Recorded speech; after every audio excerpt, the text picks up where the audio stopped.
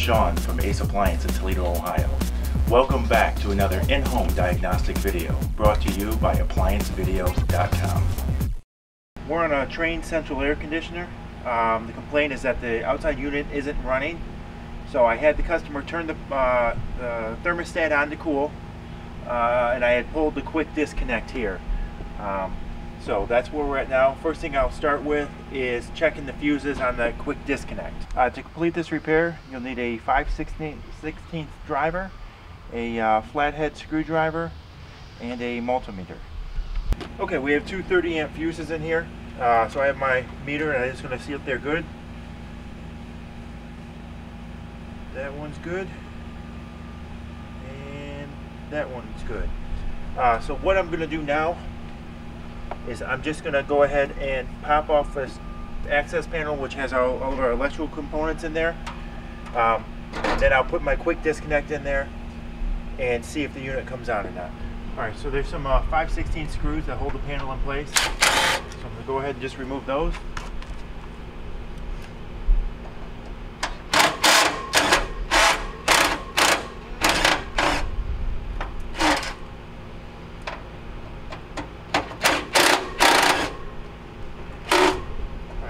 Screws out, we can remove our panel, which exposes our electrical components. Alright, so we're going to put our quick disconnect back in. We're going to see what happens. Alright, so now we should have power going to the unit. Now obviously we still have no operation, so I'm going to check for voltage at my contactor. No voltage there. No voltage there.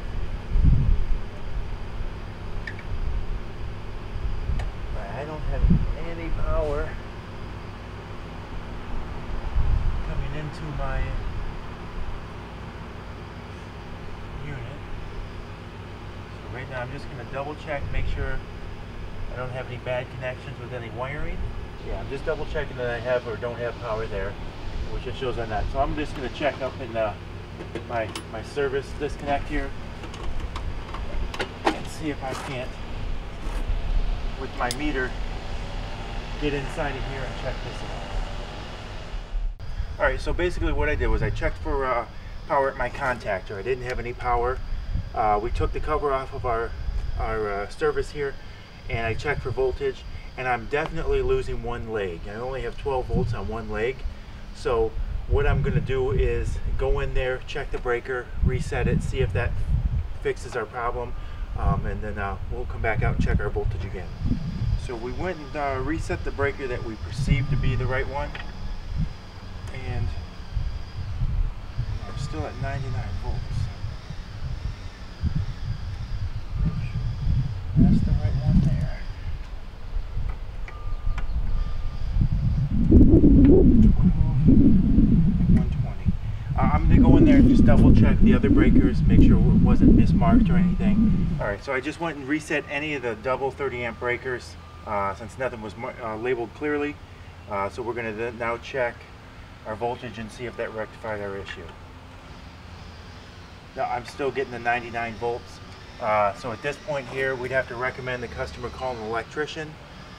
She has an electrical issue where she's just not getting enough power to the service here. Alright, so we're just going to reassemble everything.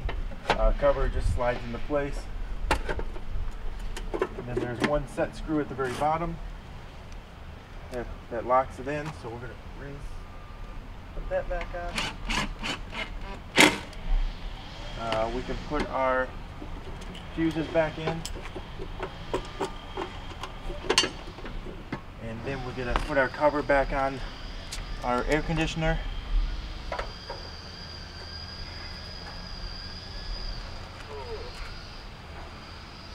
There we go.